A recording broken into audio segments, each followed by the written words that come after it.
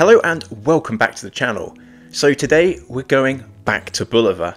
Now BULOVA is a brand that I absolutely love, and I think they get a little bit of an unfair write-up in certain corners of the internet, primarily because people judge the brand on the watches that they see in the mall at the weekend, and these are pretty uninspiring a lot of the time, pretty tepid, generic designs, the sort of thing that my parents would probably buy because they're not watch people. But Citizen is exactly the same, and they don't seem to get that much critique from the wider watch community.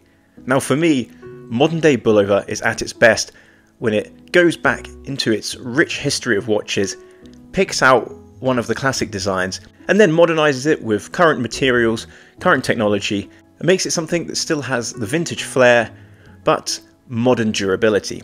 So today's watch is the BULOVA Oceanographer GMT. This is essentially a GMT version of the legendary Devil Diver. Now originally when I first saw these, I was a little bit put off by the price difference in comparison to the regular freehand. But then when I saw Watch Chris's video on this full lume dial with the black and white colorway, I was in love and I ended up having to go out and purchase it.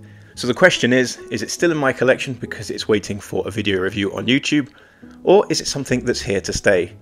Well, let's get into it. So, starting off as always with some specs and basic measurements. This one is a 41mm case, but the bezel is slightly smaller in diameter, that's 40.4mm.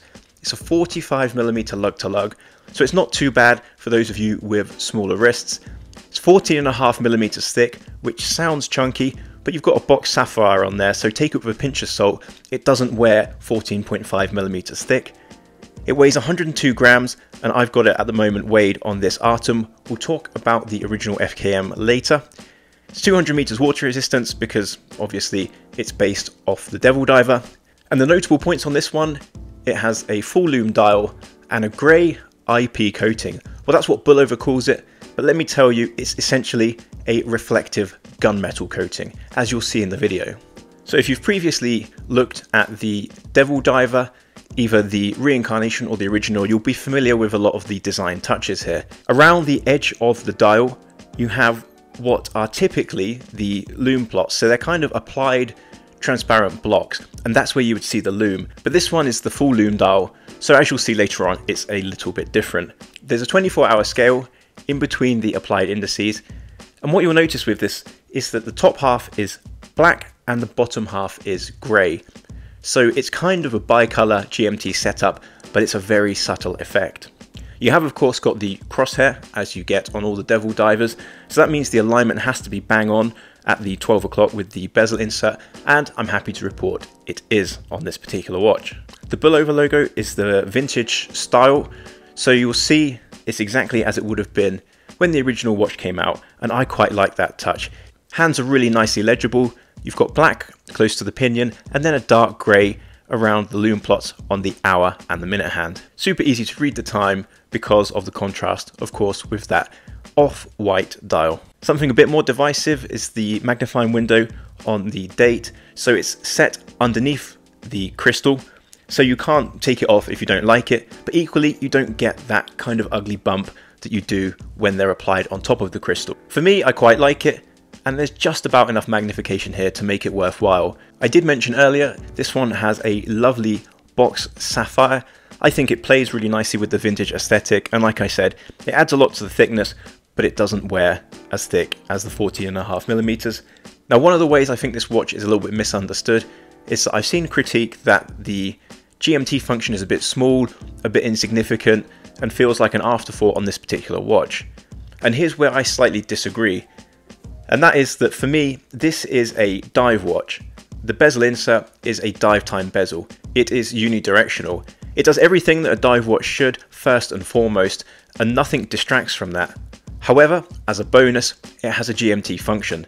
So primarily when I look at the watch, I can tell the time, I could use the dive time function, and then if I take another few seconds, I could see the GMT time. In this regard, it reminds me very much of my favorite Seiko, which is the Prospex GMT Automatic, which I reviewed last year, and that's exactly the same. First and foremost, it's a dive watch, it's got a dive time bezel, everything is set up as a dive watch should be, but if you look a little bit closer, you can pick up there's also a GMT function there.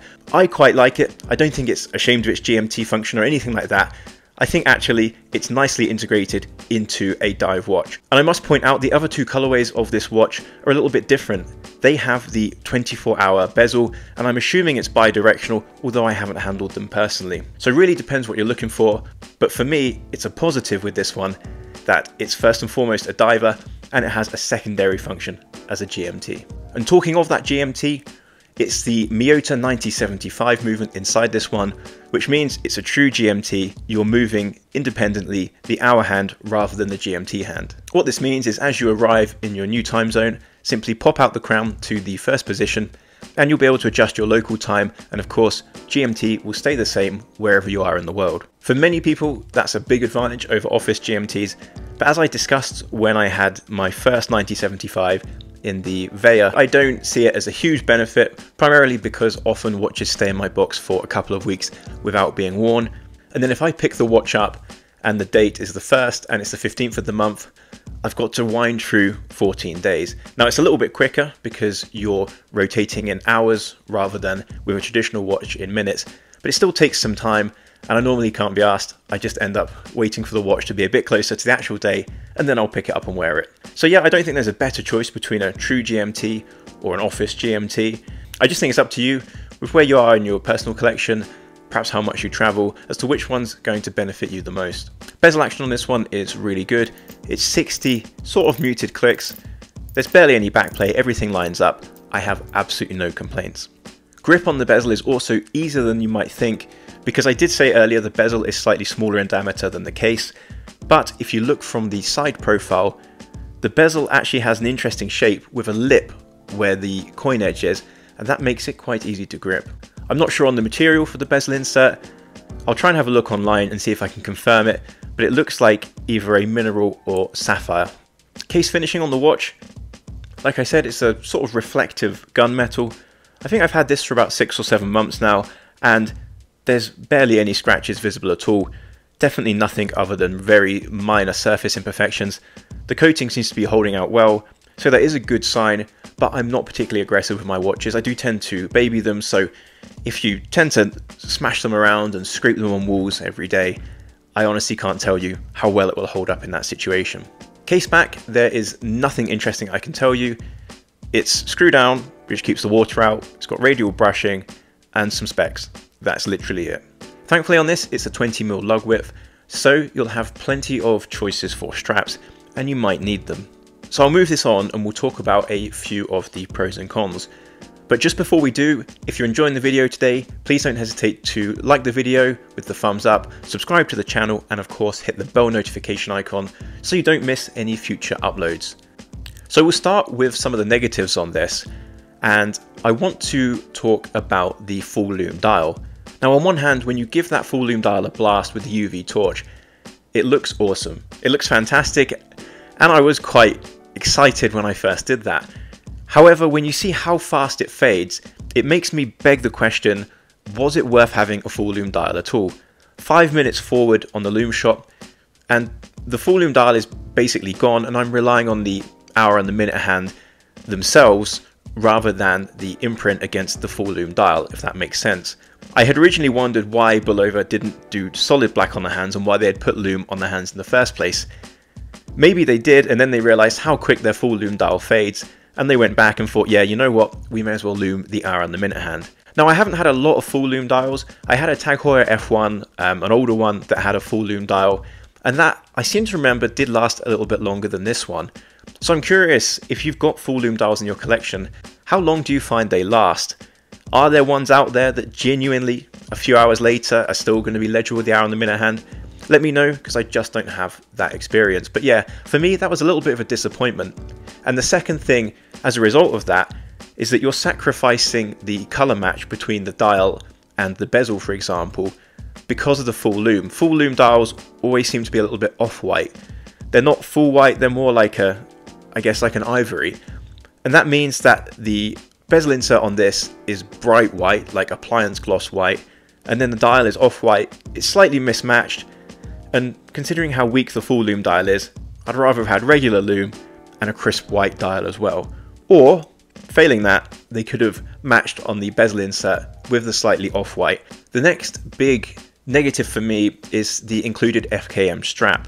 The rubber that it comes with is soft, it's supple, it looks fantastic, it really suits this watch. So what have I got to complain about?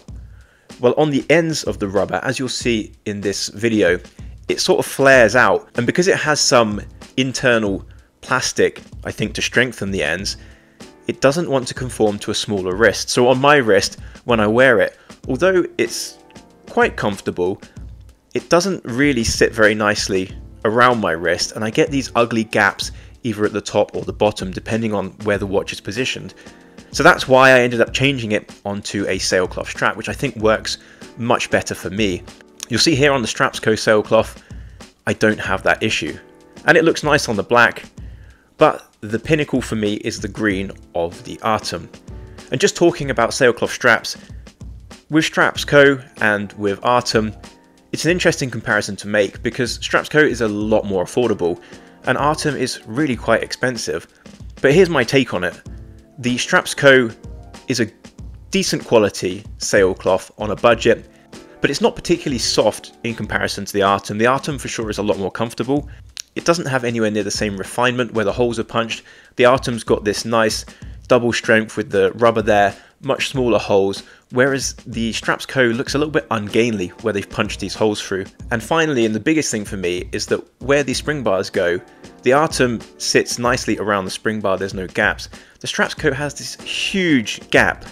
So if your lug is drilled for the spring bar at the edge of the lug, then you get this really unsightly gap on the watch. It's not going to be a problem on all watches, but it's something to bear in mind with the Strapsco. I am aware of the steep prices on the Artem, so for me the Artem is something that I'd use on a more expensive watch, something that would justify the cost of that kind of strap. And the Strapsco sailcloth is something that I'd use on a cheaper watch, because it's not worth spending more for me on a strap than the value of the watch. Anyway, that's enough on straps. Let's get back into the Bulova. I think the only other major drawback for me with the Bulova, and this goes for the brand in general, is that a lot of their watches are priced a little bit crazy. I mean, this one, the retail is $1,795.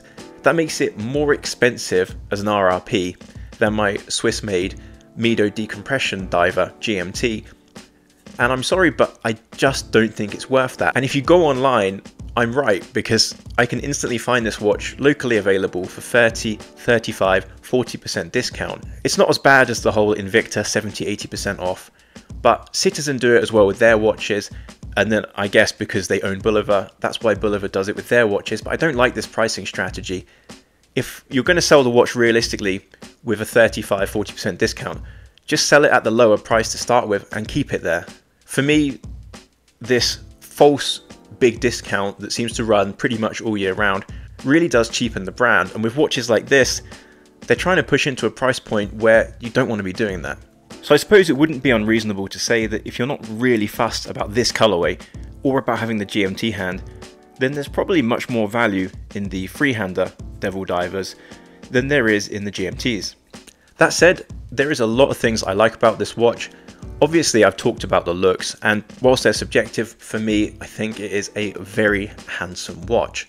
The build quality is also really good. It doesn't feel out of place when you're talking about a watch that is, let's say, around 1,000 Canadian dollars. As you can see, it keeps good time on the time grapher, and something that I thought might be a little bit more of a challenge is the crown, because at first glance it looks rather small, but actually it's really easy to grip. The knurling is deep, and the threading on the crown is really smooth. So props to Bulova for that. It's those small details that you expect when you're paying this kind of money for a watch. So let me bring this video to a close. For me, the fact that this watch doesn't look like any other dive watch, especially in this colorway, makes it very unique, and that's the biggest reason for me to keep it in my collection. I don't think it's good enough to compete with equivalent Swiss watches at its RRP, that $1,795, but I think if you get it with 35-40% discount, which you seem to be able to get, then I think it's a reasonable value watch. I love vintage charm, and I love something that feels purposeful. Even though I don't go diving, I don't even really go swimming, I just occasionally splash it in the shower or when I'm doing the dishes.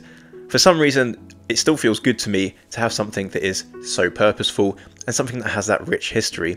So yes, I think this one probably will stay in my collection. I'm not going to say forever, but I think for a good while yet, because I don't have anything else that looks this cool with as much vintage charm. Let me know in the comments what you think about the BULOVA Oceanographer GMT series, if you've picked up one of them, if you're going to pick up one, or if you really don't like it. I'm always interested to hear, but please keep the comments respectful and talk to each other and to me as you would do if you were face to face. That said, for the most part, I enjoy reading your comments and I reply to as many as I can. Thank you so much for watching, and I hopefully will catch you on the next one. See you then. Cheers.